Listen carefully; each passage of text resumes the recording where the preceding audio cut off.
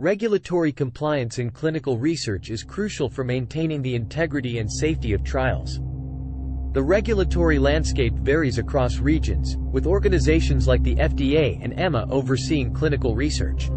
Good clinical practice (GCP) guidelines serve as international standards for ethical and scientific conduct in clinical trials.